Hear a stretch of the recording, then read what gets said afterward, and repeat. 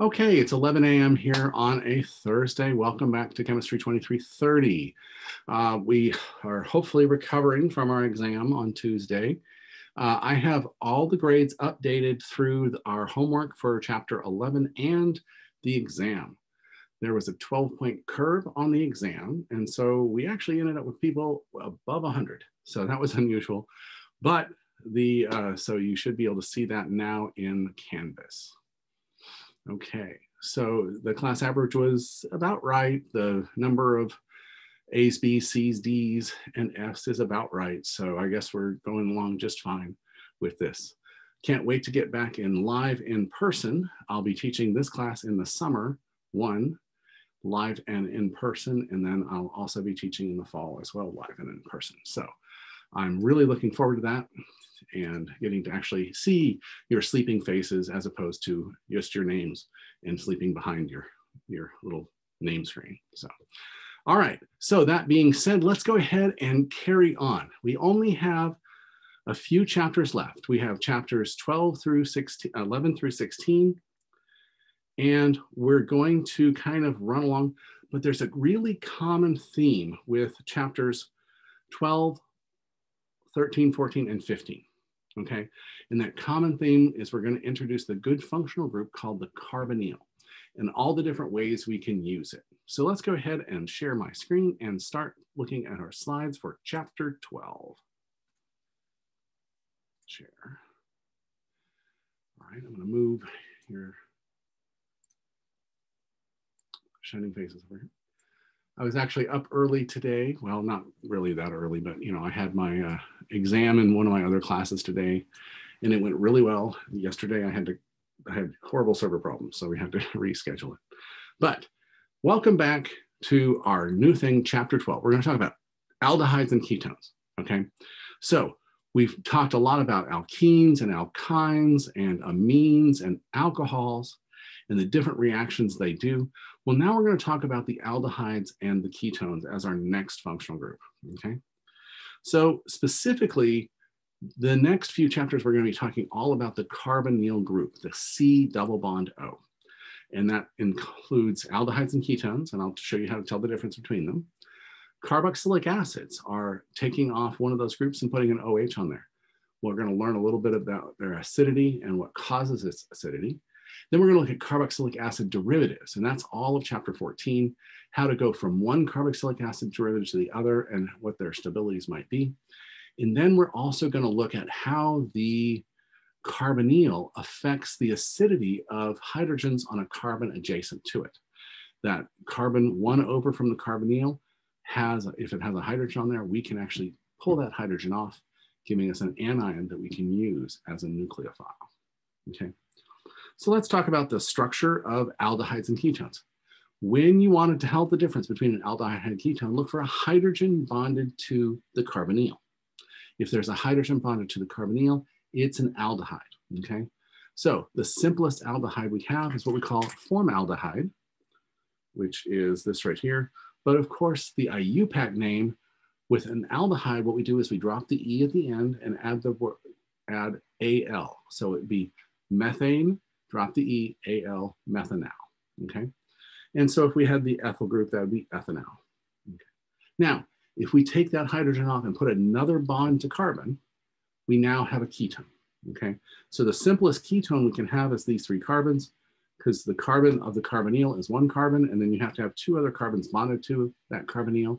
So this is our simplest one, and it would be propanone, and we'll talk about ONE as naming carboxylic acids, naming ketones, but this actually has a really common name, and it's known as acetone. You can buy that in the store. It's a really fast drying solvent. You can buy it at Lowe's, or you can actually, it's also used to remove some kinds of fingernail polish. It's also used as a cleaner in some things. So it's actually fairly common, and we can actually find it in your house. Okay. Oops. That's not what I was trying to do, but hey, let's go. Okay, so let's talk about the structure of the carbonyl itself. Okay, so in this case, we have a carbon that is sp2 hybridized, so it has a P available. And the oxygen is sp2 hybridized, so it also has a P available. So the first bond in the carbonyl is this nice sigma bond with the hybridized orbitals. And then of course we have the pi bond above and below giving us our second bond, okay? So this gives us a couple things. Number one, it's a little bit more reactive than other things because we have this double bond to play with and we have polarity, okay?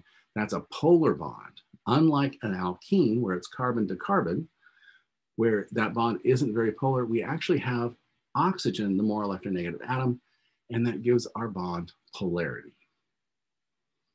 Okay, so when we talk about naming these, aldehydes are named, it's easy to remember aldehyde because you drop the E and add Al. So if you had hexane, it'd be hexanal. If you had decane, it'd be decanal. That's just by adding an aldehyde. And note, because you have to have a hydrogen on that carbonyl, it's typically always at the end of the chain. Okay. Now for the ketones, we have to do that, and it's easy to remember because in ketone, it has ONE at the end of it. We're going to drop that E and add ONE for that. Now, we want to also, when we're doing this, we want to make sure we have the longest chain that contains the functional group. Okay, so I'm going to go over that a couple times. Now, if you have a double bond or a triple bond somewhere in there, you still have to use that ene and ine for your infix. So you can actually have, propenal. For the alkene would be the En, and then the Al would be for the aldehyde, okay? Now, if you have a cyclic molecule like cyclohexane, and you have the aldehyde that has to be bonded to the ring, it can't be in the ring because we can only have one bond to carbon. So when you have it hanging off the ring, it's called carbaldehyde. So we'd have cyclohexane carbaldehyde. Okay. If it's in the ring of a thing, the actual "-one" would stay in there, like cyclohexanone. Okay. I need to turn off those alerts. All right, so let's name a few things real quick. Okay, the first thing we want to look at is this top row here. We see that those aldehydes are all at the end of the chain, okay? And if we're naming it for the aldehyde, that's the carbonyl carbon is our number one carbon, okay? So it's not ambiguous. We have to start with that carbon, okay? So if we look at that first, we have a total of 1, 2, 3, 4 carbons in our longest chain, and we have substitution. Because we're naming the molecule for aldehyde, we start with that as our number one, and we have butane, drop the E, add Al, butanal, and we have one substituent here located on the 3 carbons, so it's 3-methyl-butanal. Okay. Now, I said if there is a double bond or a triple bond, we have to take that into account. So in this case, we have 1, 2, 3, and we have 2 propenal. The other way to say that would be pro-2-enal, showing that the carbon, the first carbon of that double bond is starting on that number 2 carbon, okay? Then if we have longer chains, we would just go ahead and add our substituents where they go. We have 1, 2, 3, 4, 5, 6, 7, 8. So we have hexane right here, but we have 2 alkenes. I'm sorry, 8 is octane. Sorry, octane, not hexane. Okay, so, but we have 2 alkenes, so we have to call it a diene. But we drop the E at the end and add the Al for the aldehyde. So we have 2,6-octadienal is our main chain, and then we have 2 substituents, one on the 7 and one on the 3. So that gives us 3,7-methyl dimethyl 2,6-octadiene. So then we have stereochemistry here.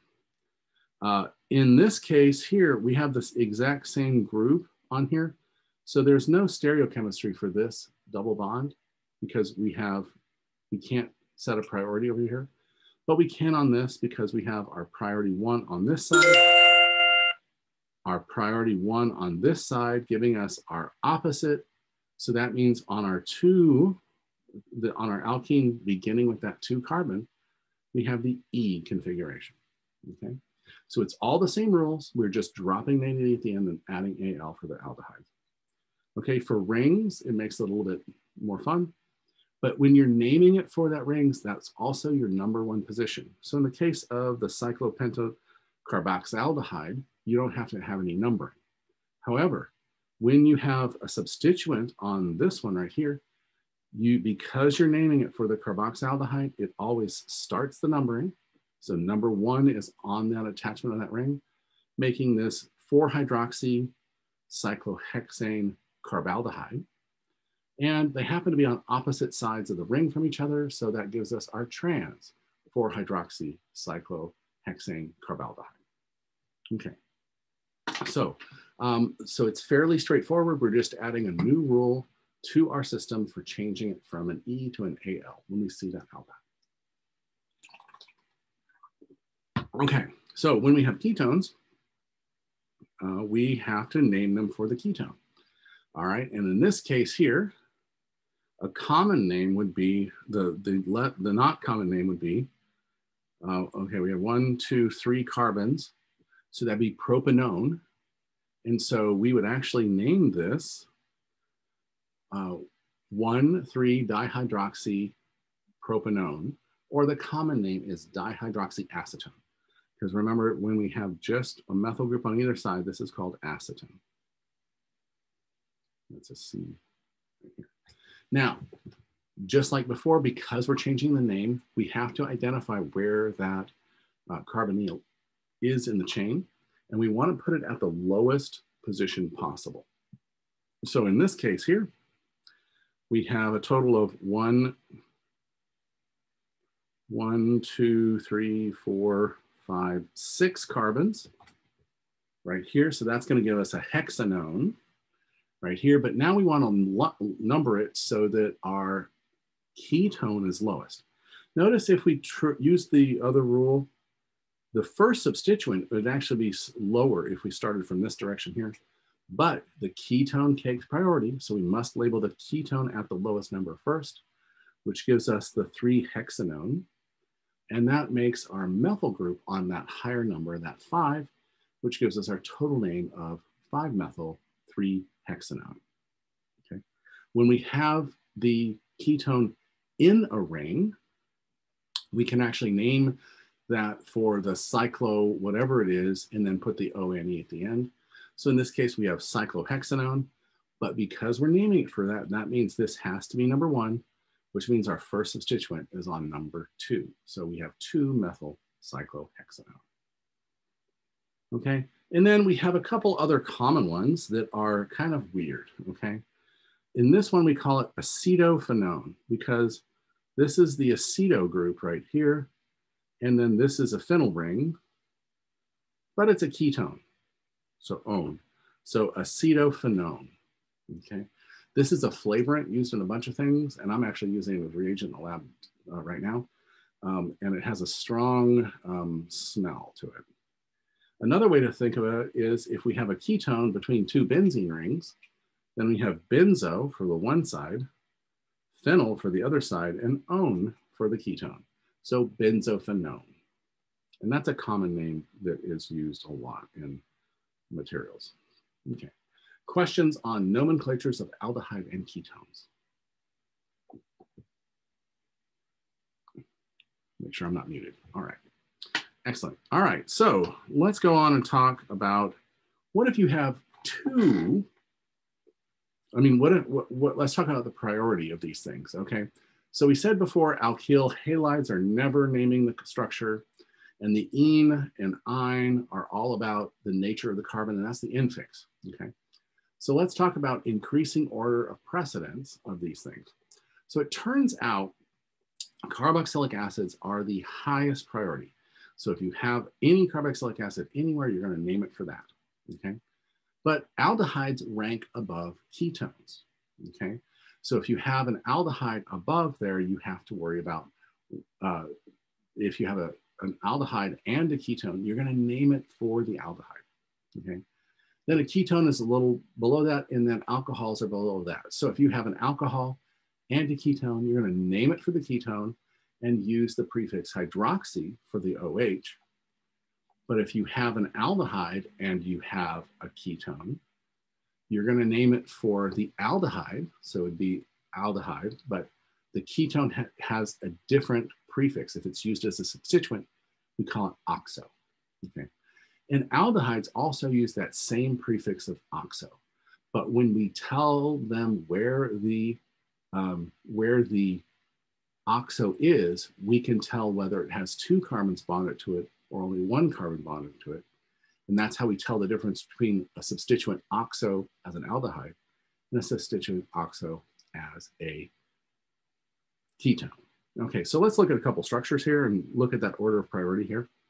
So in this case right here, the thio is less priority than the alcohol, so we're naming it for the alcohol. So it'd be mercaptoethanol. The amine is lower priority than the alcohol, so we're going to name it for the alcohol, and we have aminopropanol. Okay.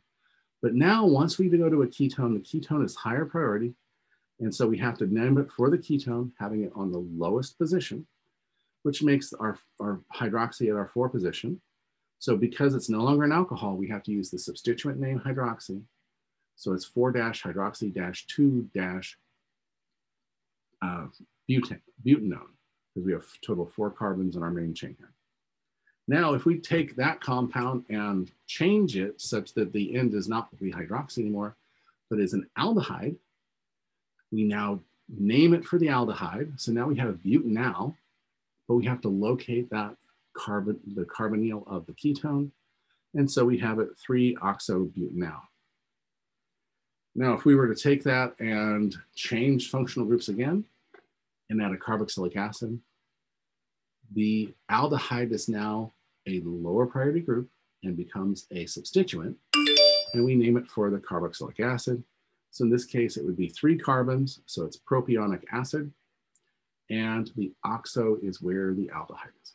Note, you do not know whether it's an aldehyde or a ketone until you draw it out and see where, if that carbonyl has 2 carbons bonded to it or only 1 carbon bonded to it. So that oxo can be either an aldehyde or a ketone.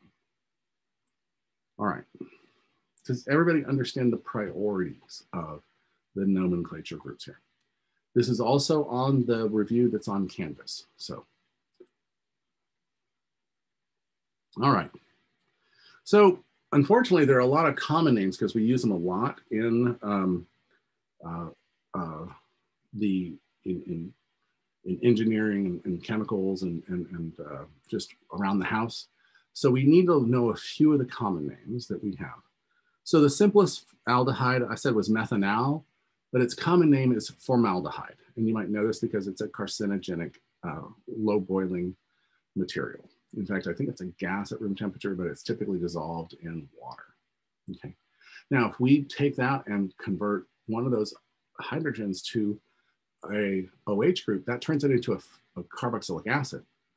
And that's our simplest carboxylic acid we call formic acid right here. So if we move on to give it something more like acetic acid, so if this had an OH here, that would be acetic acid.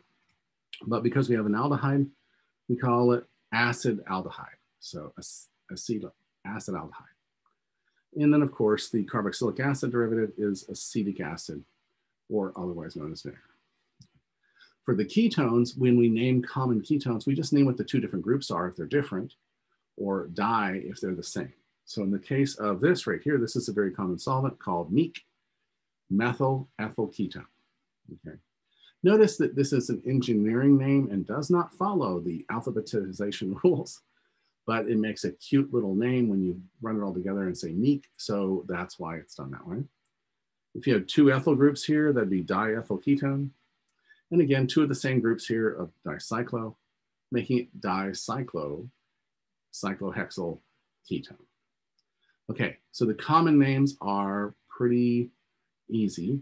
And the common names for the aldehydes are, of course, are derived from their carboxylic acid derivative. The ketones are just what groups are bonded to the carbonyl. Okay. So I said before when we were looking at this carbonyl that we had a very reactive bond. okay? Because we have a double bond. We have those lone pairs of that lone pair above and below the plane. And so that's giving it some activity. But I said we also had a polar bond, okay? That polar bond is what gives it its properties, including reactivity and the fact that it can form dipole-dipole interactions. So let's pull that up a little bit. Because the oxygen is more electronegative than carbon, it's pulling electron density that way, meaning the carbon of the carbonyl has a partially positive charge.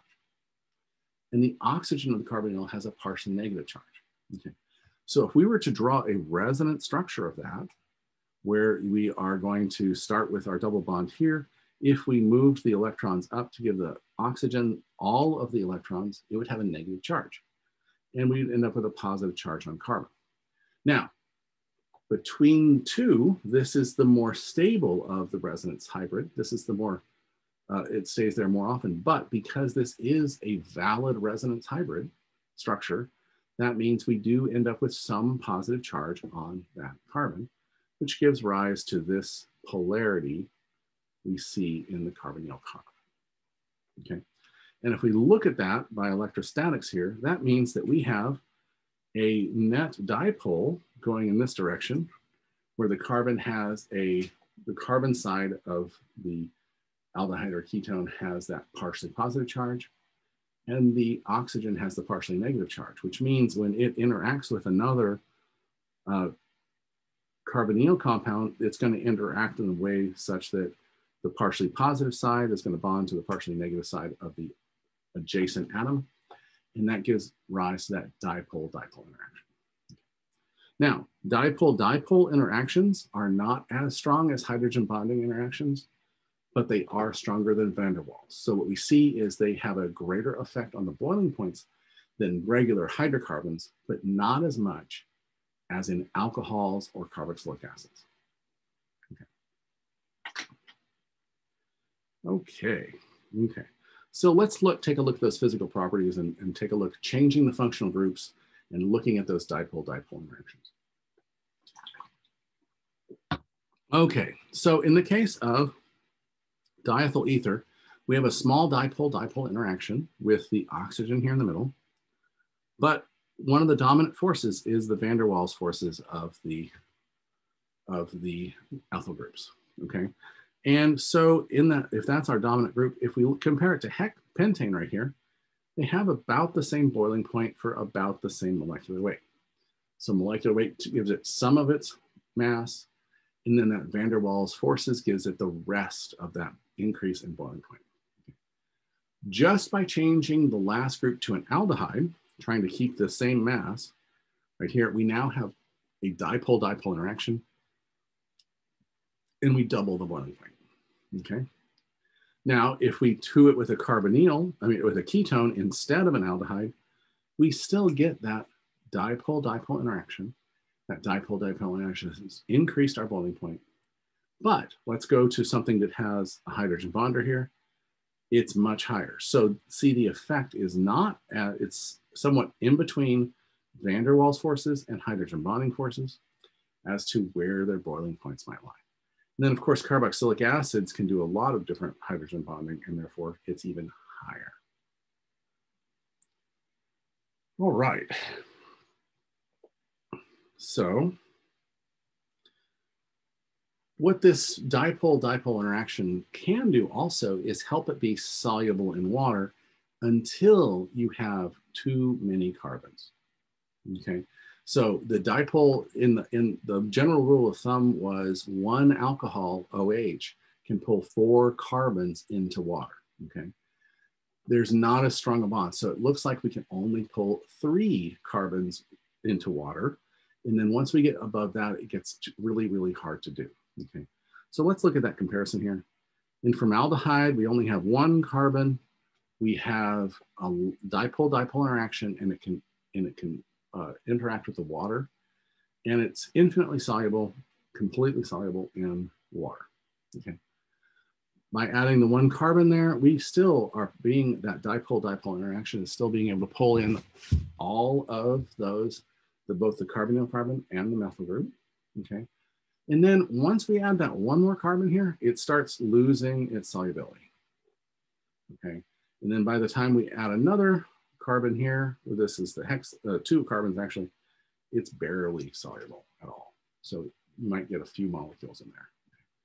Now, ketones are very similar in the fact we can get about 3 carbonyl, I'm sorry, a 3 carbon ketone into water.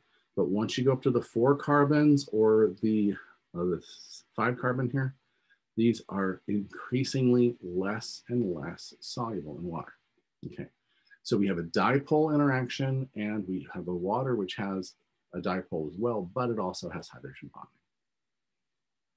Okay. All right. Quick question. Yes. So you said that the general limit is that it's very soluble until you add more than 4 carbons? It's pretty soluble until you have 3 or more carbons. Okay, 3 or more. Thank you. So notice acetone has 3 carbons and it's completely soluble.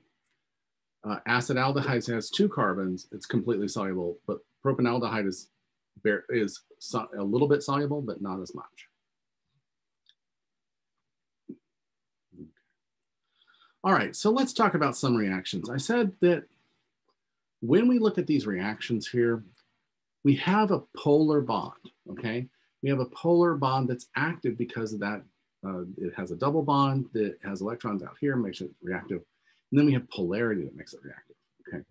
So what that means is that we're gonna have a reaction can either attack the partially negative side of the molecule or the partially positive side of the molecule. So if we have a negatively charged nucleophile, it will always attack the carbonyl carbon to give us an addition product, which will give us an intermediate or final product that'll have changed the hybridization from sp2 to sp3. And when you do that, that means you have a tetrahedral structure on there. Now, this might go back and do some other chemistry and go back to an sp2, or it might be done with the reaction and stay that sp3. But the intermediate is always the nucleophile comes in, we end up with 4 bonds to carbon right here, and the oxygen takes the negative charge of there because the 2 electrons from the double bond move up to the oxygen, and that new sigma bond is from the electrons from the nucleophile. Okay. And remember, nucleophiles are things with negative charges or lone pairs that like to attack partially positive or positive materials, which are electrophiles. Okay. So does that make sense that it would kind of do that because that's the partially positive side of the carbonyl? Okay. So now I want to talk about a very strong nucleophile in which we are going to take an alkyl halide and we're going to convert it into a carbon with a partial and negative charge on there. So we can use that partially negative charge on carbon to act as a nucleophile. Okay. This was originally studied in, I want to say France, but I think it might have been Germany. And he actually was able to get a Nobel Prize for this by looking at an interaction between a simple metal, in this case magnesium, and an alkyl halide, like bromopentane. Okay, so let's look at how we make these reagents. Okay, the general form of this reagent is some kind of R group, which is anything. So let's do a propyl there, and a magnesium, and then attached to the magnesium is a halogen, in this case, bromine. So all Grignard reagents look like a carbon chain with a magnesium and some halogen attached to it. Okay, and we can make them either alkyl or aryl. As long as there's a halogen there, we can make this. All right, so how do we prepare it? Well, the cool thing is that magnesium is reactive enough to insert itself in between the carbon and the halogen bond by undergoing a 2-electron oxidation. So notice we're starting with magnesium 0 here, but this is magnesium plus 2. So it has lost 2 electrons. And what it's basically doing is putting an electron in to to the bond with bromine, and an electron into the bond with carbon. So there's one electron in here. There's two electrons in this bond. So it's going to end up inserting itself in that bond and giving up those two electrons to give it a positive charge. Okay. So it does that with either alkyl groups or phenyl groups, and you just have to have the magnesium by itself and a solvent. Typically, we use diethyl ether as the solvent. So you'll see this magnesium and ether to form a Grignard reagent. Now we have the Grignard reagent, which is a good nucleophile. Okay, so I said there's a partially negative charge there. And the reason there is if we looked at the electronegativity of carbon and magnesium, carbon is more electronegative. Up to now, most of the time, whatever was bonded to carbon was more electronegative than carbon. This is the first time we've actually had the carbon be more electronegative, which means when we have that, because we have this polar bond, it's greater than 0.9, so it's a polar bond. I'm sorry, greater than 0.5. We have now a partially delta negative charge and a partial positive charge on magnesium. Okay, that's what gives it its reactivity here. We're not taking a whole negative charge and putting it on carbon. We're stabilizing it in a polar bond. Okay. So if we had a whole negative charge on carbon, that would be a carbanion, or an anion on which the carbon has a pair of unshared electrons. It's still sp3 hybridized, but it has two electrons in that sp3 orbital. Okay. So if it were to dissociate, you would leave the negative charge on carbon and have the positive charge on magnesium. Okay. So now that we can think of that as maybe a partial state that we might be able to use it in, we now have carbon is our nucleophile. So this is new. This is, instead of having a nucleophile that would come and do other reactions, we can actually do a carbon-carbon bond directly with the system using this Grignard reagent. Okay. So now, because this Grignard reagent is kind of backwards from the other thing we've done before, we have to be careful about what we do the reaction in, because the negative charge on the carbon makes it a very strong base, because when we put a hydrogen on there, we look at the pKa of the thing with the hydrogen on there, and that's one of our weakest acids. The alkyl groups are very, very weak acids. And so that means that our Grignard reagent is going to react with anything it can pull hydrogen off of. So that means it's going to react with anything with an OH group or anything with a more acidic hydrogen than it has. Okay, so for example, an alkene or an alkyne. So we have to be careful not to have water, alcohols, carboxylic acids, amines, thiols, or even alkynes if they have a terminal hydrogen, because the Grignard reagent is a much, much stronger base and will pull that hydrogen off and inactivate itself. Because once it pulls it off, it turns itself into a hydrocarbon, and that hydrocarbon is now not reactive. Okay. So because of this, we have to think about exactly which solutions we can make these in. So we can't use alcohols because, again, that has about the same pKa as water. And so it would definitely react with those as well. So that's why we use that special, we use an ether, diethyl ether in particular, and because it does not have any acidic hydrogens. Okay. So let's figure out what we can make with this. Okay, so we've made a nucleophile. We've made a carbon with a partially negative charge on there. The carbonyl has a partially positive charge. So that means we're going to make a carbon-carbon bond when we react a Grignard reagent with either an aldehyde or a ketone. Okay. When we do that, we're going to open that up and we're going to generate alcohols. So I'm going to show you how to generate a primary alcohol, a secondary alcohol, or a tertiary alcohol using a Grignard reagent and an aldehyde or a ketone. So to make a primary alcohol, we must use formaldehyde, okay? So let's look at that reaction in detail. We have our partially negative charge here. We have our partially positive charge here. We have our partially positive charge here and our partially negative charge here. So we're going to have this carbon come in and attack this carbon to give us our tetrahedral intermediate. Notice we have the two hydrogens are still on there, and the negative charge now resides on the oxygen. And that negative charge is counterbalanced by that magnesium and the bromine. Remember, the magnesium is a +2, so it has a negative charge from the oxygen for one of them and a negative charge on the bromine for the second one. And therefore, this makes a nice, stable salt. Okay. Now, when we work up the reaction, we have to add some kind of acid to it to get rid of this magnesium complex, and we generate a primary alcohol. Okay. See, these two hydrogens on the formaldehyde makes it the only way to get a primary alcohol. We have to use formaldehyde because we need two hydrogens on there and only one new carbon-carbon bond. Okay.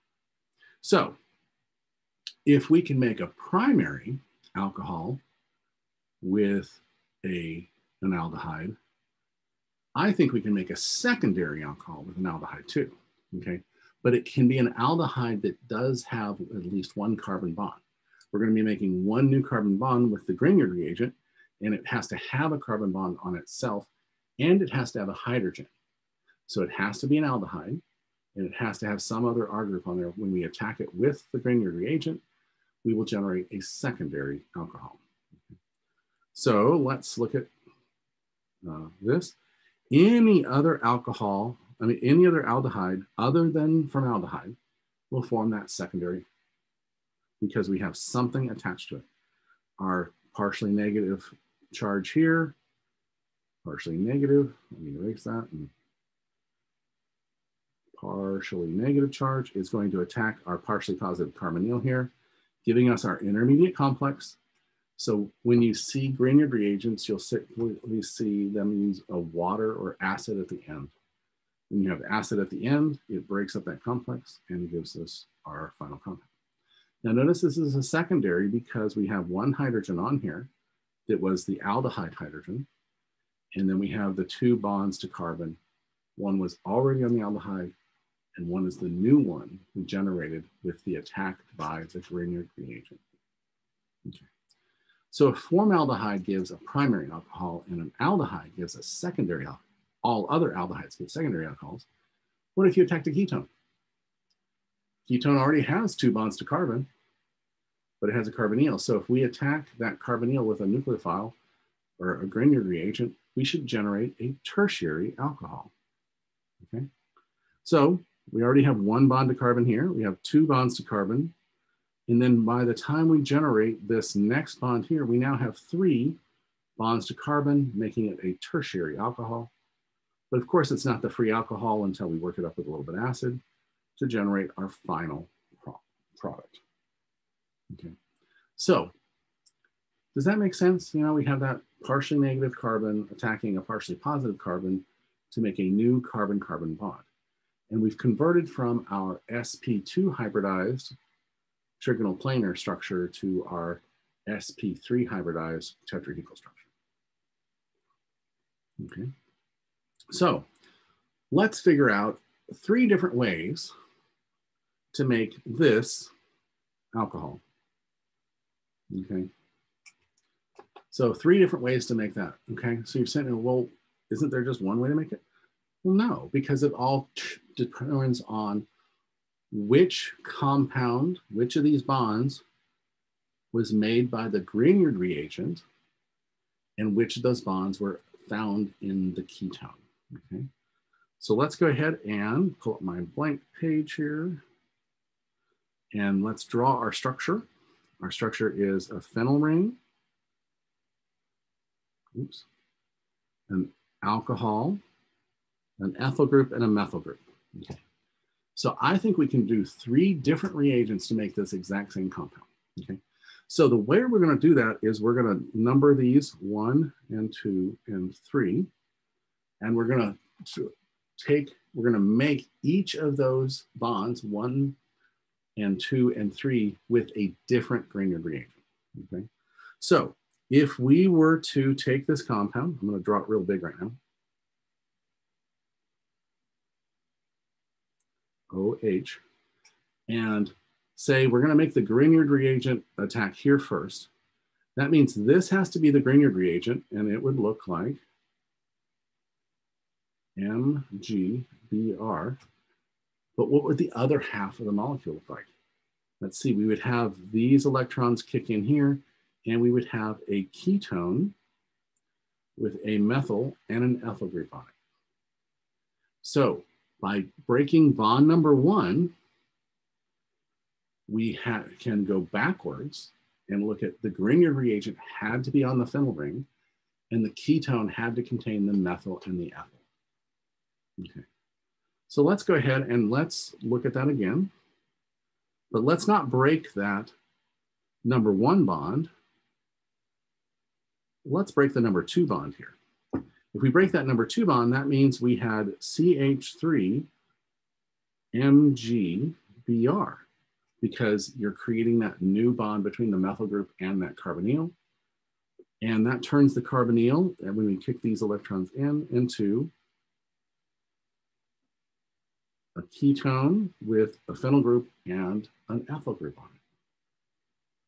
Okay. So that's our second way, because we're using a different Grignard reagent than we used here. We're using a different ketone than we used here. So that's our second way. So let's go ahead and break our 3rd bond right here. And if we break our 3rd bond here, that means we had to have an ethyl Grignard, because we have this ethyl group as our 3rd bond, plus our phenyl ring on one side and our methyl group on the other. And this is one of those common ones called acetophenone. Okay, so we've been able to use 3 different starting materials to make the exact same compound. Oops. Okay, now notice it's the same reaction, it's the same mechanism. All we did was choose which one was going to be our Grignard reagent and which one was going to be our ketone. And if we had a secondaries, we could do the same thing with our aldehydes as well. At least you won't have as many choices, because you have to have at least one of the aldehydes, but you'd have 2 different choices to make that secondary. All right, so let's head back to our thing here. All right. Okay, so we just showed you how to synthesize 3 different tertiary alcohols using 3 different Grignard reagents and 3 different ketones. All right, so what's the other thing we can do? Okay. What's the other thing we can do with a carbonyl? Well, the other thing we can do with a carbonyl is we don't have to attack that carbonyl with a strong nucleophile. We can actually attack it with a weak nucleophile. And when we looked at nucleophiles, we had weak nucleophiles like water and alcohol, okay? So it has a lone pair on it, which is why it's a nucleophile. And when it bonds, it will give us a reversible reaction, okay? So in this case here, we're gonna have our lone pair on one of these 2 lone pairs on here is going to attack this. That's going to kick this hydrogen up, and then this hydrogen will get transferred over to the oxygen there, and we make what we call a hemiacetal. Okay, so it's an acetal, but it's a hemiacetal because we have an OH group and an ether group. If you have an OH plus an COC bond, that's a hemiacetal. Okay. Now, if we get rid of that OH and put another alcohol on there or another ether linkage on there, that's actually called an acetal. So hemi means half, and an acetal would have 2 of those ether linkages. A hemiacetal only has 1 of those ether linkages and an OH. Okay, so you can actually react almost any alcohol irreversibly with any aldehyde or ketone to make an acetal. Okay. So it's really cool is that if you have an alcohol on one end of your chain and an aldehyde or ketone on the other end of your chain, as long as you can make a 5 or 6 membered ring, you can form the cyclic hemiacetal. Notice we're doing the same thing. We're using this as our nucleophile. Oops. We're using this as our nucleophile. It's going to come in here. So the first thing we have to do is get it in the right position so these lone pairs can make a new bond. And then we'll transfer the hydrogen over to here. And we've made that linkage again. So remember, we have this ether linkage and we have the OH to form our hemiacetal.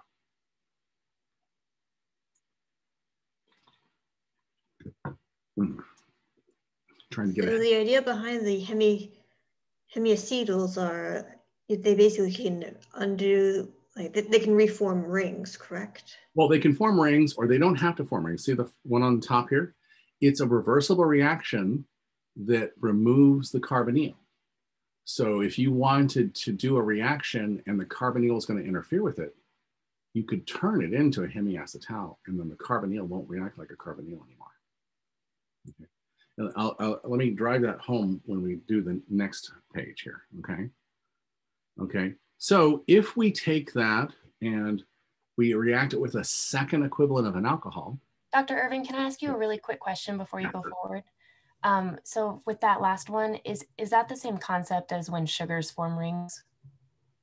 Actually, yes, that okay. Same reaction is used to make sugars form rings. So if you look at individual sugars, they either have ketones or aldehydes at the ends, and then they react with an alcohol in the next sugar. So yes, that is a good analogy. Okay, so if we take off that OH, we get to be what we call a full acetal, no pun intended. Anyway, so what that does for us is that makes it not have an OH group, okay? So in the case of the hemiacetal, we have an OH group, so we wouldn't be able to use it for certain reactions right here. But in this case, we have 2 ethers and no hydrogen bonding hydrogen.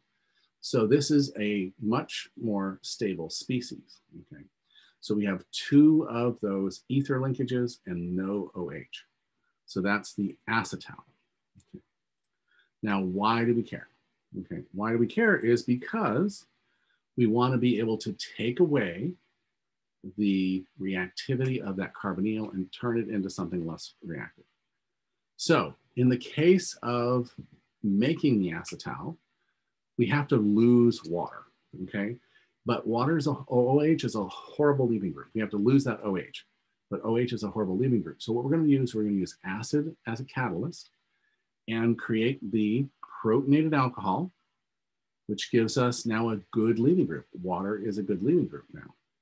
So when we have that happen, we now have a good leaving group. We can have the electrons from the lone pair of the oxygen kick in and temporarily form this stabilized cation. It's partially on the oxygen, partially on the carbon. And now we can have the lone pair from another alcohol come in and attack that partially positive charge on that carbon here. And then it will create the protonated acetal. And then of course, whatever base you have, whatever counter ion you have there will act as a base. You'll regenerate your acid and you now have 2 ether linkages right here. Notice that we went from something that had a partially positive carbon to something that now has a neutral carbon, okay? It has 2 bonds to it and it no longer can act as an aldehyde or a ketone, okay? Now, these reactions are in equilibrium. If you are removing water as you go forward, you're going to drive it to the acetal. If you add water to the reaction, it'll drive it back to its starting material. Either the aldehyde, ketone, or hemiacetal. Okay, so that can be kind of useful, but they're not really all that stable in these long chains. But when you make a cyclic acetal, they can be very, very stable and very useful, okay? So how do we make a cyclic acetal is we take a diol or something with two alcohols on the same compound, and when they both form we're going to end up forming a ring, okay? And these tend to be much more stable. So in this case here, we'll have our first one react on this side, and that'll give us our hemiacetal. Then we'll have our second one react on the other side to give us our full acetal. And so what that would look like would be a nice 5-membered ring. Okay. Now, if we have a longer chain, like maybe a propane, it would form a 6-membered ring. But we can also do something really cool with this one right here. It will form on there. One will attack the first side right here. The second will attack the other side. And what we'll end up with is another 5-membered ring with a 6-membered ring attached to it. Okay. Now, when we do this reaction, this is a cyclic acetal. The cyclic acetals are more stable and are more synthetically useful. Okay. So I said that when we go from the ketone or aldehyde to an acetal, it makes it less reactive as a carbonyl compound. Okay. So let's look at that as a way to protect the carbonyl. So let's say we wanted to do a Grignard reaction and we had a couple different places it could attack, but we didn't want it to attack. We wanted to have a ketone in our final product. So that means we couldn't have used it. We couldn't have that ketone in the starting material. So let's look at a way of making that carbonyl less reactive. Okay, so for example, let's say you wanted to make this compound here and you wanted to use a Grignard reaction. Okay. So if you were to just take it and use a Grignard, take this and add it to magnesium, right here, it would form the Grignard reaction here, but then it would react with itself. It would attack its own aldehyde, and you would not be able to react it with the other thing you wanted to react with. Okay. So it would attack itself. Okay. So in this case here, we want to deactivate this carbonyl just for the reaction we're going to do, which is the Grignard, and make it react with some other carbonyl. So that's why we're going to use the acetal, specifically the cyclic acetal. So in this case here, what we do is we use a little acid, a diol, and the diol's only going to react with the carbonyl of this aldehyde to form this cyclic acetal. Okay. Now we can make the Grignard here because it won't attack itself. We don't have a carbonyl there anymore. So we can make the Grignard here and then use it to attack the aldehyde we want to attack to make our product. And at the end of the reaction, all we have to do is add water and acid, and that'll break off the acetal, regenerating our aldehyde. Okay. So we can use it as a way to deactivate one carbonyl so we can do a reaction on a different carbonyl and then regenerate it by adding acid and water at the end. Okay. Does that make sense? So, because we don't have that partially positive carbon anymore, so we can not attack it with our Grignard reagent. Okay. So in that case, the entire step would be we make our cyclic acetal. Then we can make our Grignard reagent, which will be nice and stable until we add some other carbonyl compound. Once we added some other carbonyl compound, it's going to act as a nucleophile and react to that carbonyl compound to give us our salt intermediate. And then to get rid of the salt, we're going to add acid anyway. So when we add acid and water, it gets rid of the salt and regenerates our aldehyde at the same time. Okay. So we make our acetal, we do our Grignard, and then we work up our Grignard and it regenerates our carbonyl compound. Pretty cool, right?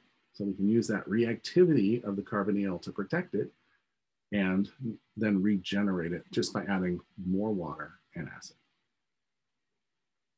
Okay, questions on that? So there's a lot of chemistry in this chapter. We learned about Grignard reagents and the fact that we now have a carbon as a nucleophile. We've learned about aldehydes and ketones as their functionality, and we can make hemiacetals, which have an OH on them, or full acetals, which have 2 ethers on them, and why we would want to make an acetal. Okay. So the other thing we can do with this is, because nitrogen is more nucleophilic than oxygen, it can form a reaction where it takes the nitrogen and it reacts with the carbon and give us off water. Okay. And that creates a new carbon-nitrogen double bond called an imine. Imine.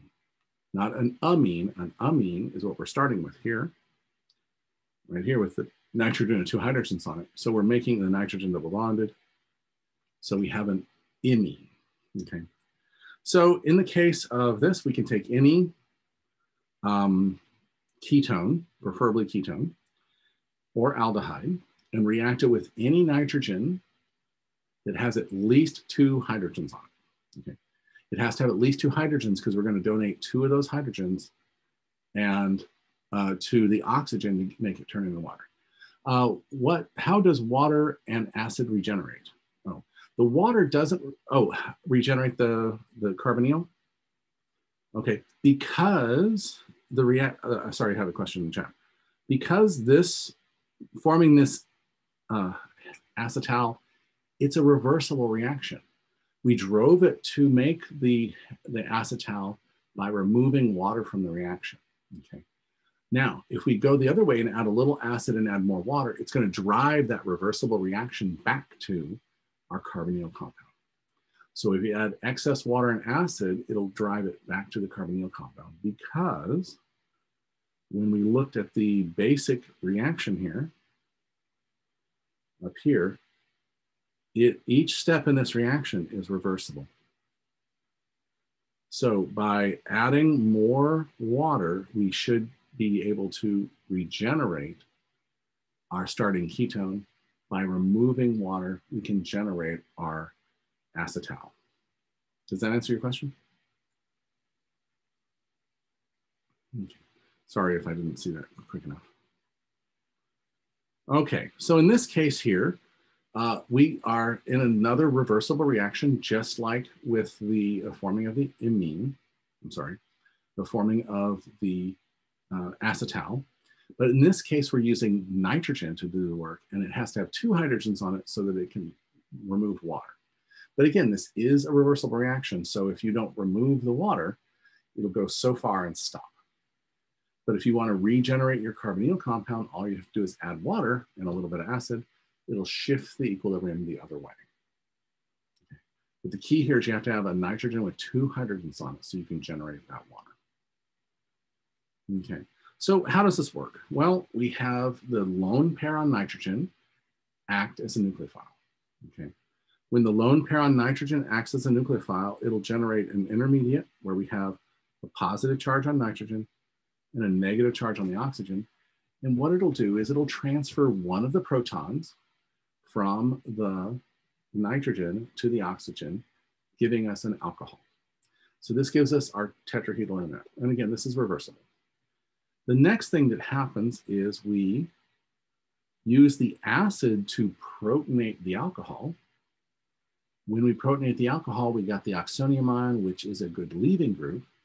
And then the lone pair can come in from, then the sigma bond between this hydrogen and this nitrogen can come in and form our second bond, kicking out our neutral water. And notice we have this water acting as a base. That water is starting to pull on that hydrogen. And so the electrons kick in between the oxygen, the carbon and the nitrogen, giving us our imine. Okay. And again, each step is reversible. So if we don't remove the water as we progress, we'll actually get all the way back to our carbonyl compound. Okay.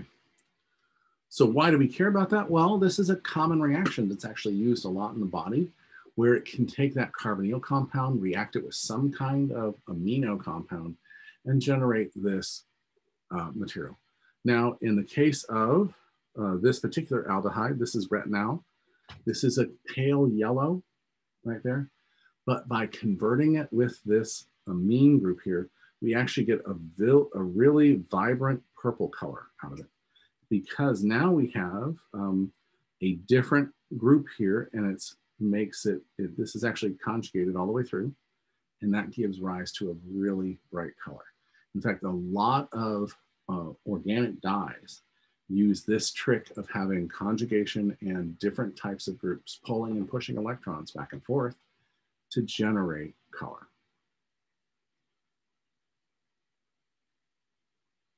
Okay, so the other cool thing it does is we can actually then form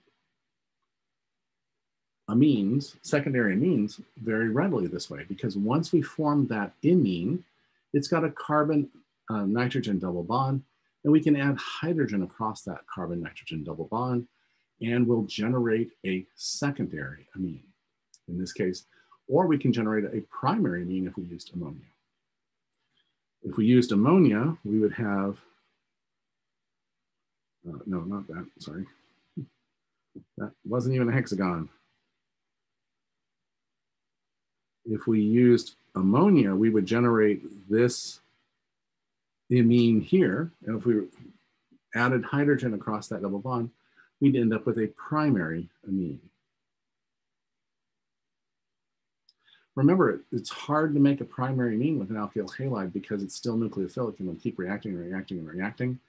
So this is a very clean way to make a primary and secondary amine. It stops exactly where you want it, and it can be symmetrical or unsymmetrical if you want. It all depends on what you choose as your amine and what you choose as your ketone or aldehyde. Okay, so that's another useful thing to do with an amine. You can convert it into an amine. Okay. All right, so let's switch gears a little bit. Okay, we've looked at the carbonyl compound. We know it's polar, okay? We can attack it with nucleophiles and make these new products, either alcohols or acetals or hemiacetals or the amines, right? Well, what else can we do with these aldehydes and ketones?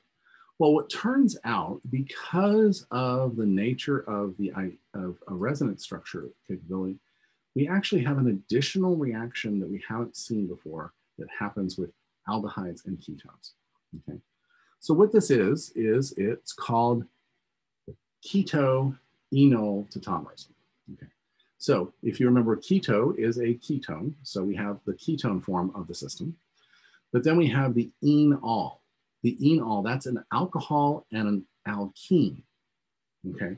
So it can go back and forth between the two by just transferring one hydrogen from the carbon next to the carbonyl to the oxygen of the carbonyl, okay? So why do we care? Okay, well, because if we look at this, this compound's gonna react like a ketone with a carbonyl. This compound is going to react as an alkene or an alcohol. So that means that if it's flipping back and forth, we have to be very careful about which form we want to react with. Do we want to react the double bond between the carbons, or do we want to react the double bond between the oxygen and the carbon? So how do we know it exists? Well, we know it exists because people notice that, hey, this other reaction is happening here. I don't know why it's happening, because it's acting like an alkene or it's acting like an alcohol, but I have a ketone. So this is where they discovered the idea that it will happen in the presence of either acid or base, but there's an equilibrium, okay? So let's look at that. In the case of this acid aldehyde here, the keto form is where it has the carbonyl structure. The enol form is where it has the double bond and the oxygen, the alcohol. And if we look at the equilibrium constant here, it is 6 times 10 to the negative 5, meaning it's mostly here. But there's enough of it that they can detect it. And there's enough of it that this can react if you have a very good reaction, a very fast reaction. But notice with just acetone, we also have about 10 to the minus 6 So it's a little more shifted toward the ketone, but we have enough of it in this form, it can react as an alcohol. Okay, and when we have the rings, the shift gets a little bit bigger. Okay, so the keto form, the carbonyl form, will always predominate, but the fact that it can undergo this enol-keto means that we can see other reactions happen. In fact, we can influence other reactions to happen instead of reacting it as a carbonyl compound. Okay, so the first thing we have to do is convince ourselves that we can do enol-ketoteromerism. All right, and so let's see. What is more stable? A alkene with 2 substituents on it or an alkene with 3 substituents on it? Okay. We talked about, one being more stable than the other. And when we look at stability of alkenes, we want to have the highest number of substitutions possible. That makes them more thermodynamically stable. Now, the reason I bring this up is we have 2 choices. Okay. In this structure here, we can either form our alkene here and our alcohol up here, or our alkene here and our alcohol up here. At least the alcohol stays in the same place, right? So in this case, it's going to form the more stable alkene. So our enol form is going to have our double bond there and an alcohol here. And they're, of course, going to be in equilibrium, mostly in the keto form, mostly in the carbonyl form. Same thing's going to happen with this one. We have a choice, but because this alkene is going to be more substituted, we will see the alkene form, the enol form, having the double bond on the more substituted side. Okay. So what if we already have an enol? Let's convert it back to the ketone. Okay. So in this case here, we have this weird thing here. Now, whenever we have the enol form and we want to go back to the ketone, the OH that is bonded to that double bond, that's where the carbonyl ends up. Okay. And in this case, we have a hydrogen here. And if this turns into a carbonyl, that means we're going to have a carbonyl with a hydrogen on it, meaning we're going to get an aldehyde. Okay. We have our hydrogen here. That's not the one that's going to move. This is the hydrogen that's going to move over here. So that means that we're going to have our ketone, our carbonyl compound over here, and we're in an aldehyde. Do you see why? The oxygen that has the OH on it is the one that's going to become the carbonyl compound when it goes back to the keto form. Okay. So, and we're just going to pick one of these because what's going to happen is we're going to end up with our double bond back here. Then the hydrogen goes to the other side of that double bond to get back to our keto form. So we're going to have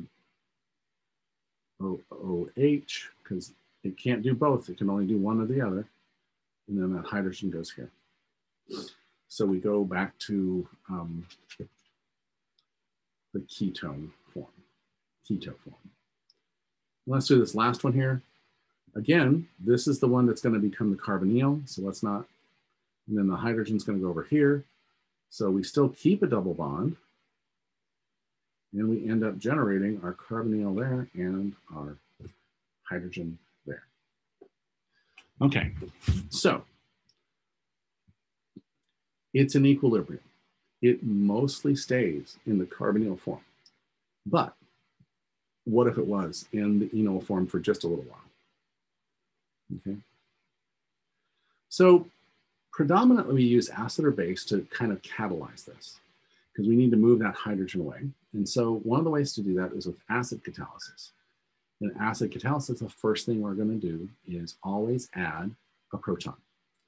And in our ketone, the only place we can add a proton is the lone pair of the oxygen on the carbonyl. Okay, so that'll be our first step. And then we're getting this charged species here. And we have our new conjugate base. Okay. The next thing that can happen is our new conjugate base is going to pull a proton off of a carbon next to the carbonyl, okay? So when it does that, you end up going to the enol form right here, and we've regenerated our acid. Again, each of these steps is equilibrium, and therefore it goes back and forth, back and forth, back and forth. Okay. One of the things that makes it a problem is when it goes back and forth, it is not stereospecific. Okay. Which means if you had a jar of pure material here, we have one group here, one group here, one group here, and one group here. So that means we have this as our chirocarbon. Okay. If we had enantiomer, if we had a pure version of this material, and we kept it away from acid and we kept it away from base, it would stay this pure material because it cannot undergo the enol keto tautomerism without an acid or base catalyst. But if we put one drop of acid in this thing, what it's going to do is it's going to flip back and forth between its enol form right here and its keto form, okay? But there's no telling where the hydrogen is going to come from the top or the bottom. And when it comes from the top, you'll regenerate your S isomer. But if it came from the bottom, you actually generate the other isomer, okay? So you end up mixing up your stereocenter with just one drop of acid. That's another way we know that the enol keto tautomerism works, is we can start with a very pure chiral compound and end up with a mixture of two of the enantiomers. Okay. Questions on that? Only got a few minutes left. Let's power through. Okay. All right. And so the other cool thing that tells us we have enol keto tautomerism is the idea that we can actually add a halogen, not to the carbonyl, but one carbon over. Okay, so we can get a bromine or a chlorine is going to react with that hydrogen that's one over. So in our enol form, we are actually taking off one of these hydrogens, and this is what we call the alpha carbon because it's right next to the carbonyl. When the base or acid pulls off this right here, we can end up with a halogen adding to that alpha carbon instead of having a hydrogen add back. Okay, and that's what we call, it would be an alpha halo aldehyde or ketone. So it's adding a halogen, one carbon over from the carbonyl. Okay. This is another reason that we know that enol tautomerism works, because if you just added bromine to a ketone, nothing would happen. But if you added bromine to a ketone with some acid or base, it'll halogenate next to the carbonyl. The carbonyl stays untouched. Okay, so how does that work? Well, we know that a halogen will add to alkenes. The halogen will react with an alkene, okay, to form that intermediate species with the bromonium cation here. And in that case, what we have is the keto form completely inactive with bromine, doesn't do a thing. But in the enol form, our alkene can now reach out as our electrophile and create a new bond with the bromine right here, and leaving our carbonyl compound protonated. This is now our new conjugate base. It pulls off this proton and generates our neutral ketone with our hydrogen alpha to it. Okay, so that's a really cool reaction, but it also drives home the idea that only the enol form would have reacted with bromine. And since the enol form and the keto form are in equilibrium, all you need is a little bit of that enol reacting with the bromine slowly, and then eventually all of it reacts to form the bromo compound. Okay. So now that we have a bromine alpha to that carbonyl, it's more reactive to nucleophilic attack than the carbonyl itself. So how can we use that to our advantage? Well, we can use that to make really interesting materials. If we'd attacked our carbonyl with an amine before, we would actually see it react. In this case, we're attacking it with a secondary amine, so it doesn't have two hydrogens, so it can't form an imine, but it can act as a nucleophile. In this case, the lone pair will come in and displace the bromine, giving us our new functionalized compound. Okay. By adding the bromine there, it gives us a way to functionalize at that alpha carbon, that carbon next to the carbonyl. Okay, questions on that? I think I actually want to do oxidation next time we meet. So I'm going to stop right here at that, okay?